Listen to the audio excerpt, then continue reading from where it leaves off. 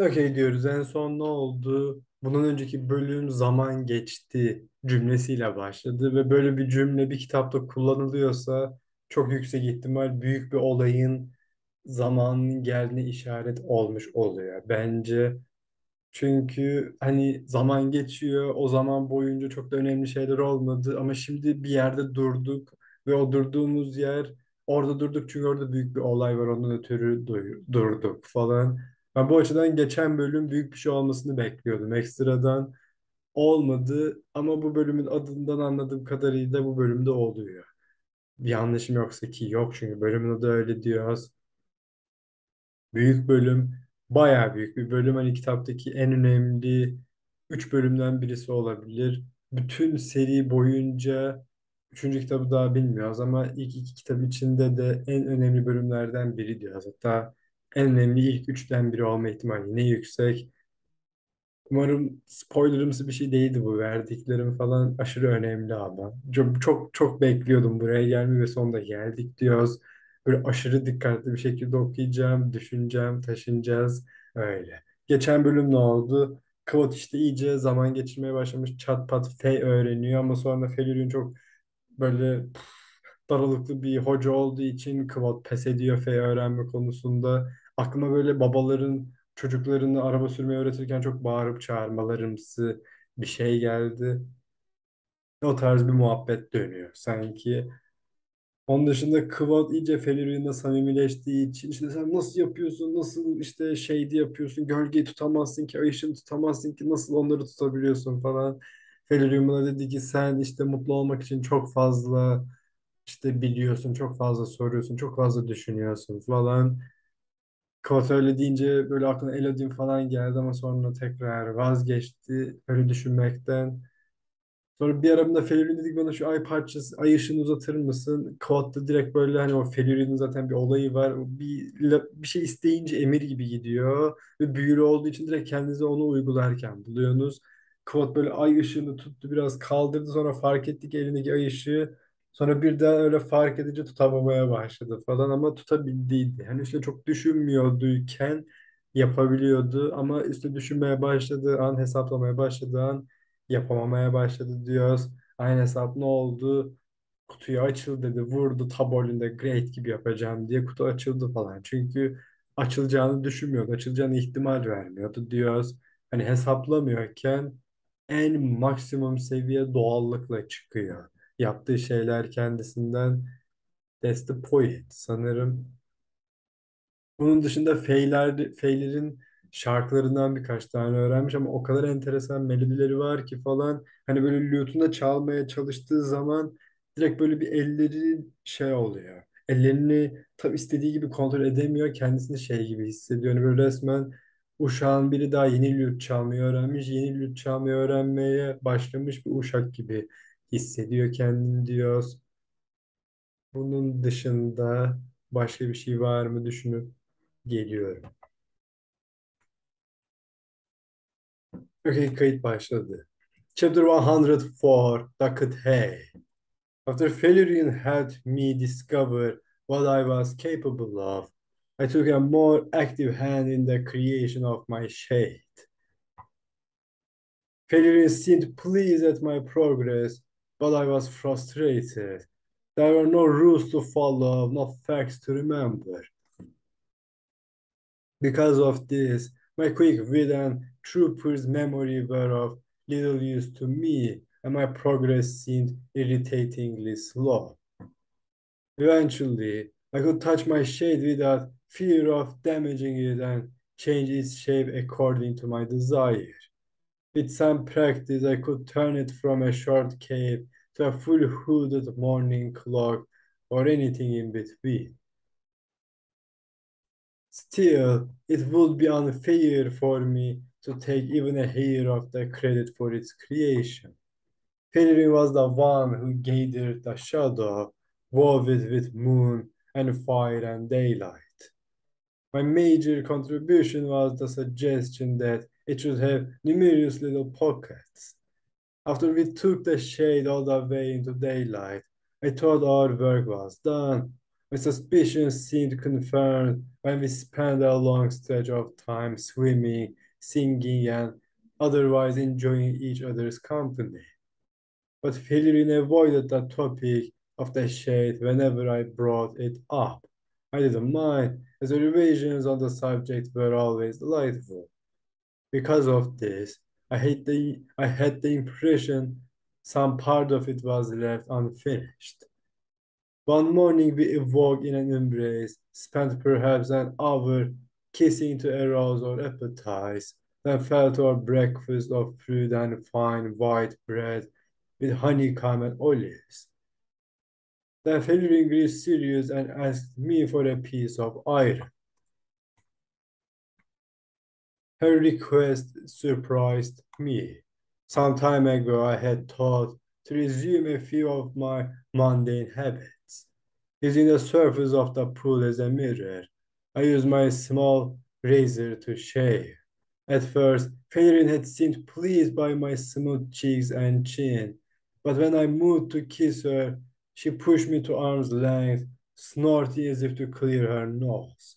She told me I reeked of iron and sent me into the forest, telling me not to return until I got the bitter sting of it from my face. So it was with no small amount of curiosity that I dug a piece of broken iron buckle out of my travel sack. I held it out to her nervously, the way you might hand a child a sharp knife. Why do you need it? I asked, trying to appear unconcerned. Feline said nothing. She held it tightly between her thumb and two forefingers, as if it were a snake struggling to twist around and bite her. Her mouth made a thin line, and her eyes began to brighten from their customary twilight purple to a deep water blue. Can I help? I asked. She laughed, not the light, chiming laugh I had heard so often, but a wild, fierce laugh. Do you want to help truly? She asked. The hand holding the shard of iron trembled slightly. I nodded, a little frightened. Then go. Her eyes were still changing, brightening to a bluish white. I do not need flame now, or songs, or questions. And I didn't move. She made a shooing motion. Go to the forest. Do not wander far, but do not trouble me for the time it takes to love 4 times. Her voice had changed slightly too. Though still soft, it had taken on a brittle edge that alarmed me.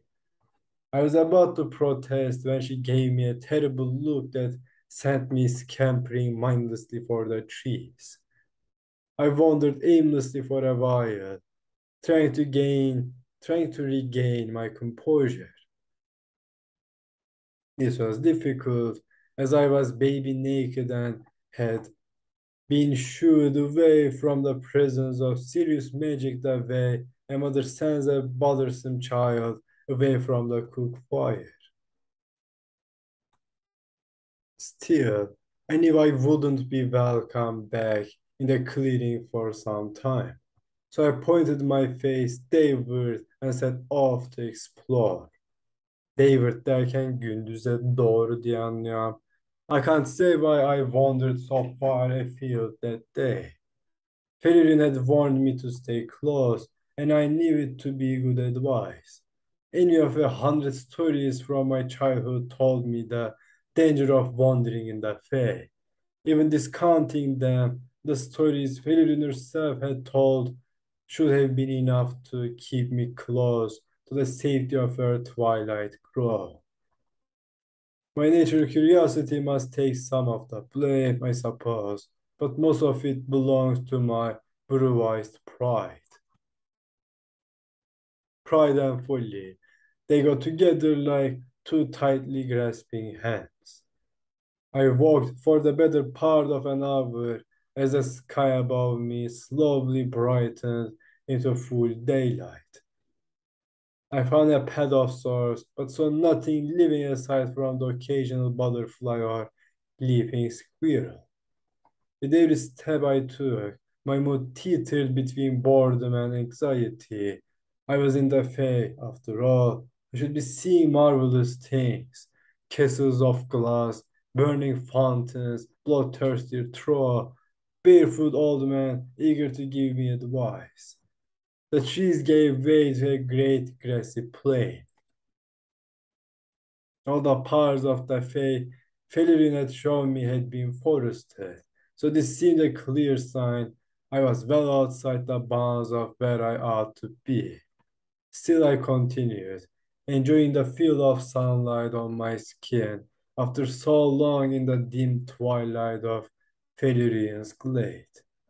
The trail I followed seemed to be leading to a lone tree standing in the grassy field. I decided I would go as far as the tree, then head back.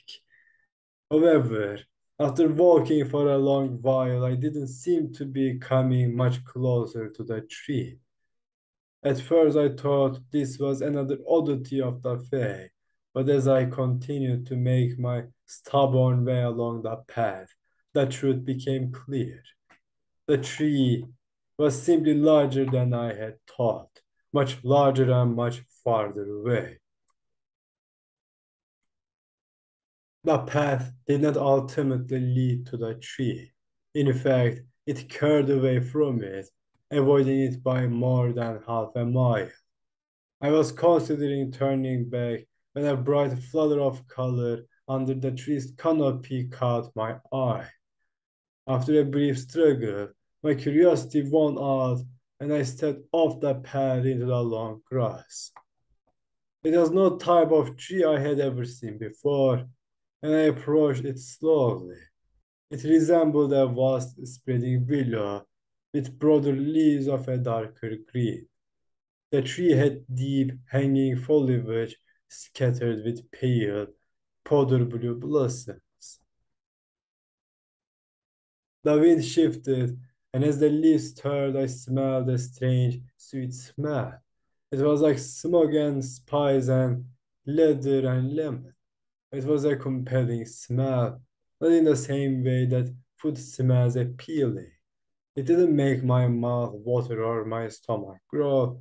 Despite this, if I'd seen something sitting on a table that smelled this way, even if it were a lump of stone or a piece of wood, I would have felt compelled to put it in my mouth, not out of hunger, but from sheer curiosity, much like a child might. As I stepped closer, I was struck with the beauty of the scene. The deep green of the leaves contrasted with the butterflies flitting from branch to branch, sipping from the pale blossoms of the tree. What I had taken at first to be a bed of flowers beneath the tree turned out to be a carpet of butterflies almost completely covering the ground. The scene was so breathtaking, I stopped several dozen feet away from the tree's canopy, not wanting to startle them into flight. Many of the butterflies flitting among the flowers were purple and black, or blue and black, like those in Felurian's clearing. Others were a solid, vibrant green, or gray and yellow, or silver and blue. But my eye was caught by a single large red one. Crimson shot through with a faint tracery of metallic gold. Its wings were bigger than my spread hand, and as I watched it flutter deeper into the foliage in search of a fresh flower to light upon. Okey, enteresan bir nokta. Bir sürü renkten bahsediyor ama sonra kırmızı bir tanesini izlemeye başlıyor. O kırmızı olanın kanatlarının genişliği kafasının ellerinden daha geniş falan. Hani sanki oradaki her bir renk birini temsil ediyormuş gibi, kırmızı olan da Kvot'u temsil ediyormuş gibi bir his geldi. Cepte dursun. Suddenly, its wings were no longer moving in concert. They tumbled apart and fluttered separately to the ground like falling autumn leaves. Jesus Christ diyoruz. Tam Quote'a benzettik ki Quote'a benzetmemiz de gerekiyor bence. Birden kanatları koptu. Biri bir tarafa, diğeri bir tarafa düştü. Direkt yok edildi diyoruz. It was only after my eyes followed them to the base of the tree that I saw the truth. The ground below was not a resting place for butterflies. It was strewn with lifeless wings. Thousands of them littered the grass beneath the tree's canopy like a blanket of gemstones. The red ones offend my aesthetic, claimed a cool, dry voice from the tree. I took a step back, trying to peer through the thick canopy of hanging leaves. But manners, chided the dry voice. The introduction, stating, "My apologies, sir," I said earnestly. Then, remembering the tree's flowers, I amended, "Ma'am, but I have never spoken with a tree before and find myself at something of a loss."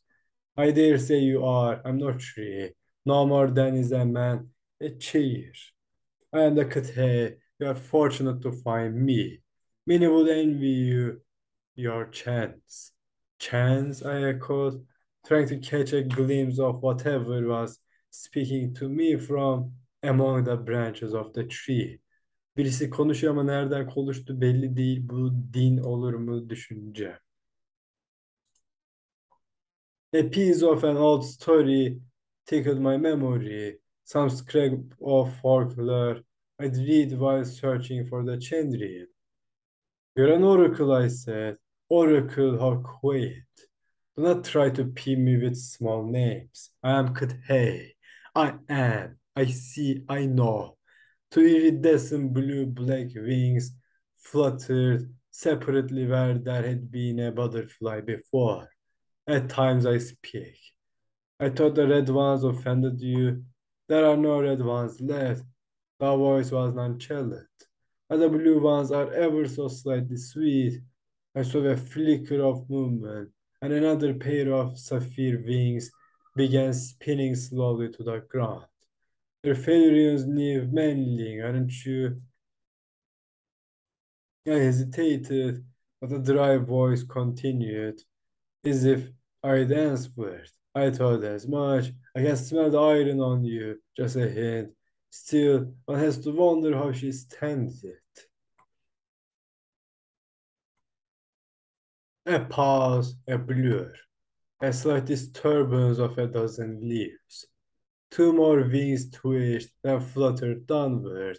"Come now," the voice continued, now coming from a different part of the tree, though still hidden by the hanging leaves. "Surely a curious boy is bound to have a question or two. Come, ask. Your silence much offends me." I hesitated, then said, "I suppose I might have a question or two." Okay, hiçbir şey sormasa bir sorun yok yani ortada. Ben böyle bir detayı hiç hatırladığımı hatırlamıyorum. We shall see diyoruz.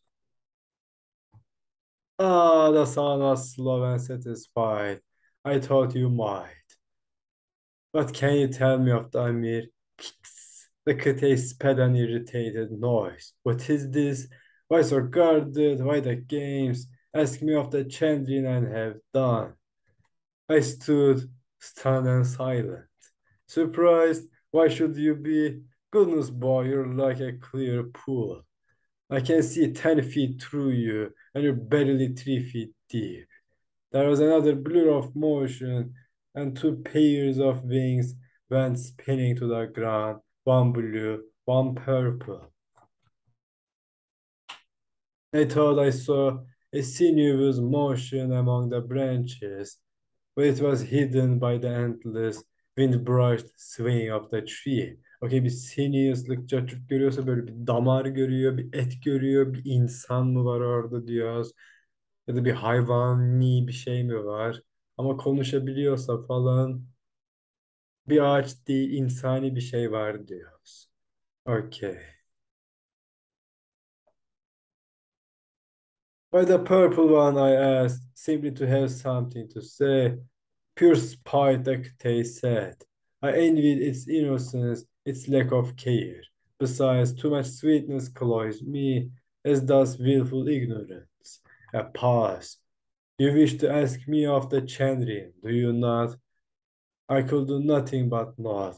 Not much to say, really, the Cthaeh remarked flippantly. You would do better to call them the seventh, though. Chandrian has so much folklore hanging off it after all these years. The names used to be interchangeable, but nowadays, if you say Chandrian, people think of ogres and rennings and skaven, such silliness. There was a long pause. I stood motionless until I realized the creature was waiting for a response. Tell me more, I said. My voice sounded terribly thin to my own ears. Why, I thought I detected a playful nod in the voice. Because I need to know, I said, trying to force some strength back into my voice. Need? Cthaeh asked skeptically. Why this sudden need? The masters at the university might know the answers you're looking for, but they wouldn't tell you even if you did ask, which you won't. You're too proud for that, too clever to ask for help, too mindful of your reputation. I tried to speak, but my throat did nothing but make a dry clicking sound. I swallowed and tried again. Please, I need to know. They killed my parents. Are you going to try to kill that Chandrian? The voice sounded fascinated, almost taken aback. Try and kill them all yourself. My word, how will you manage it? Haliax has been alive 5,000 years. Fucking Christ. 5,000 years and not 1 second's sleep. Clever to go looking for the Amir, I suppose. Even one proud as you can recognize the need for help. The order might give it to you. Trouble is they're as hard to find as the seven themselves. Oh dear, oh dear. Whatever is a brave young boy to do, tell me I meant to shoot it, but it came out pleading. It would be frustrating, I suppose, the Cthaeh continued calmly. The few people who believe in the children are too afraid to talk, and everyone else will just laugh at you for asking. There was a dramatic sigh that seemed to come from several places in the foliage at once. That's the price you pay for civilization, though. What price? I asked. Arrogance, the Cthaeh said. You assume you know everything. You laughed at fairies until you saw one. Small wonder all your civilized neighbors dismissed the Chandrian as well. You'd have to leave your precious corners far behind before you found someone who might take you seriously. You wouldn't have a hope until you made it to the storm wall. There was a pause. Another pair of purple wings went drifting to the ground. I swallowed against the dryness in my throat, trying to think of what question I could ask to get more information. Not many folk will take your search for the Amir seriously, you realize, like they continued calmly. The Amir, however, is quite the extraordinary man. He's already come close to them, though he doesn't realize it. Stick by the mayor and he will lead you to their door. Kim? Kim oğlum? Biz bunu illa gördük. Bunun Stapes mi? Yoksa Braden mi? Ama Braden'ın Cinder olduğunu biliyoruz gibi. Yoksa Cinder mı Amir? Cinder bir şekilde ajan gibi bir şey mi? Bilmiyorum, bilmiyorum. Like Tay gave a thin dry chuckle.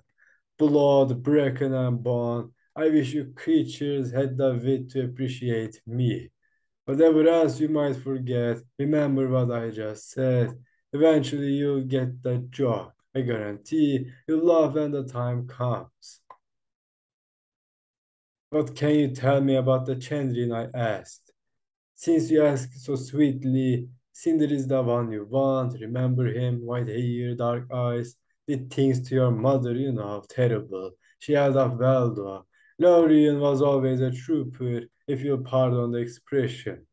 Much better than your father, with all his begging and blubbering. My mind flashed pictures of things I had tried to forget for years. My mother, her hair wet with blood, her arms unnaturally twisted, broken at the wrist, the elbow. My father, his belly cut open, and he left a trail of blood for 20 feet. It crawled to be closer to her. I tried to speak, but my mouth was dry. Why I managed to croak? Why? The Cthaeh called, but a good question. I know so many whys. Why did they do such nasty things to your poor family? Why? Because they wanted to, and because they could, and because they had a reason. Why did they leave you alive? Why? Because they were sloppy, and because you were lucky, and because something scared them away. What scared them away, I thought numbly. But it was all too much. The memories, the things, the voices. My mouth worked silently, questioning. What? The Cthaeh asked. Are you looking for a different why? Are you wondering why I tell you these things? What good comes of it? Maybe this cinder did me a bad turn once. Maybe it amuses me to set a young pup like you snapping at his heels. Maybe the soft creaking of your tendons as you clench your fists is like a sweet symphony to me. Oh, yes, it is, and you can be sure. Why can't you find this cinder? Well, that's an interesting why. You think a man with coal black eyes would make an impression when he stops to buy a drink? Or can it be that you haven't managed to catch wind of him in all this time? I shook my head, trying to clear it of the smell of blood and burning hair. Like a taste seemed to take it as a signal. That's right. I suppose you don't need me to tell you what he looks like. You've seen him just a day or three ago. Realization thundered into me, the leader of the bandits, the graceful man in chainmail, Cinder. He was the one who had spoken to me when I was a child, the man with the terrible smile and the sword-like winter eyes. Pity got away, they continued. Still, you must admit you had quite a piece of luck. I'd say it was a twice in a lifetime opportunity meeting up with him again. Pity you wasted it. Don't feel bad you didn't recognize him. They have a lot of experience hiding those telltale signs. Not your fault at all. It's been a long time, years. Besides, you've been busy currying favor, rolling around in the cushions with some pixie, sating your base desires. Three green butterflies twitched all at once. Their wings looked like leaves as they spun to the ground. Speaking of desires, what would your Dana think? My, imaginer, seeing you here. You and the pixie all tangled up, at it like rabbits. He beats her, her patron, not all the time, but often. Sometimes in a temper, but mostly it's a game to him. How far can he go before she cries? How far can he push before she tries to leave and he has to lure her back again? It's nothing grotesque, mind you. No burns, nothing that will leave a scar, not yet. 2 days ago, he used his walking stick. That was new. Vast the size of your thumb under her claws. Rises down to the bone. She's trembling on the floor with blood in her mouth. And you know what she thinks before the black? You. She thinks of you. You thought of her too, I'm guessing, in between the swimming and strawberries and the rest. The Cthaeh made a sound like a sigh. Poor girl, she's tied to him so tight. Thinks that Thinks that's all she is good for. Wouldn't leave him even if you asked, which you won't. You so careful, so scared of starting her way. And well, you should be too. She's a runner, that one. Now that she's left separate, how can you hope to find her? It's a shame you left without a word, you know. She was just beginning to trust you before that. Before you got angry, before you ran off. Just like every other man in her life. Oğlum o kadar iyi ki lan hani bütün kitap resmen şu bölümün şu şiddeti için hazırlanmış gibi böyle. Resmen bıçaklıyor böyle kvot kalbine ve biz onu hissedebiliyoruz o yediği bıçakları diyecek hiçbir şey yok.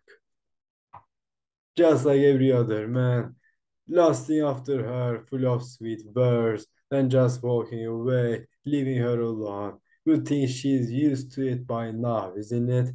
Otherwise, you might have hurt her. Otherwise, you just might have broken that poor girl's heart. It was all too much. I turned and ran, pelting madly back the way I had come. Back to the quiet twilight of Valerian's clearing, away, away, away. And as I ran, I could hear Cthaeh speaking behind me. His dry, quiet voice followed me longer than I would have thought possible. Come back, come back. I more to say. I so much more to tell you. Won't you stay? Hani bunu demesi belki en azından bir işaret neye dair daha söyleyecek şeyleri vardı ama söyleyemedi. Bu niye önemli olacak? Yeri gelince konuşuyoruz. Okay, otherwise you just might have broken that poor girl's heart diyor 10 kelime. Ondan sonra quote. It was all too much. Artık katlanamıyor, kaçıp gidiyor. Coincidence diyoruz. Doesn't think so. It was hours before I came back to Valerian's clearing. I'm not sure how I found my way. I only remember being surprised at the sight of a pavilion through the trees. The sight of it slowed the mad spinning of my toes until I could begin to think again. I went to the pool and took a long, deep drink, splashing water on my face to clear my head and hide the signs of tears. After a moment or two of quiet reflection, I stood and walked to the pavilion. It was only then that I noticed a curious lack of butterflies. There were usually at least a handful flitting around, but now there were none. Şimdi aklıma geldi, hemen onu söyleyeyim. Bu Cthaeh için işte bilgi ağacını temsil ettiği söyleniyor. Bu Adem'le Havva'nın kendisinden meyve yediği. O ağacın içinde de bir yılan vardı. Yılan diyordu ki bunları işte bu meyveden yerseniz siz de Allah gibi olacaksınız, her şeyi anlayacaksınız. Cart curt bunlar yiyorlardı. Sonra birden çıplaklıklarını fark ediyorlardı. Kvot'ta ne oldu? Kvot kıtaya gitmeden önce çıplaklığının farkındaydı ama sonra yine de yürümeye devam etti. Ağaçtan bir ses geliyor. Ağacın ağaç knowledge ağacı gibi bir şey zaten. Knowledge meyvesi diyorduk. Ağaçta Kvot'un kendisine hiç kimsenin söyleyemeyeceğini düşündüğü, bildiği şeyleri söyleyebildi ağaç ve gelecekten konuştu. Kvot'a bilgi öğrendi. Sonra çıplaklığının farkına vardı. Nasıl vardı? Bir şekilde Felurian'la yaşadığı şey yanlıştı çünkü Dena, gerçek aşkı Kvot'un Dena'nın peşinden gitmesi lazımdı. Dena'yla arasının iyi olması için uğraşması lazımdı. Ama bütün bunların hiçbirini yapmadan sağa sola saptı. Bu mu hani böyle kendi çıplaklığının farkına varması? Not sure. Okay. Felurian was there, but the sight of her only unsettled me further. It was the only time I had ever seen her look less than perfectly beautiful. She lay among the cushions, drawn and weary, as if I had been gone for days instead of hours, and she had not eaten or slept all the while. She lifted her head tiredly when she heard me approach. It is done, she said, but when she looked at me, her eyes widened with surprise. I looked down and saw that I was bramble torn and bloody. I was spattered with mud and grass, stained along my entire left side. I must have fallen during my mindless flight away from the Cthaeh. Felirian sat upright. What has come of you? I brushed absently at a bit of dried blood on my elbow. I might ask the same of you. My voice sounded thick and coarse, as if I had been shooting. When I looked up, I saw real concern in her eyes. I went walking dayward. I found something in a tree. It called itself a Cthaeh. A Cthaeh değil kanka, da Cthaeh diyoruz. Ama senin ağzından çıkan şeylerin direkt doğru olma ihtimali var ve sen a Cthaeh diyorsan birden fazla Cthaeh olma ihtimali de var. Olabilir. Fairy went motionless when I spoke its name. The Cthaeh, did you speak? I nodded. Did you ask of it? But before I could answer, she gave a quiet, despairing cry and rushed to me. She began to run her hands over my body as if searching for wounds. After a minute of this, she took my face in her hands and looked into my eyes as if frightened of what she might find there. Are you well?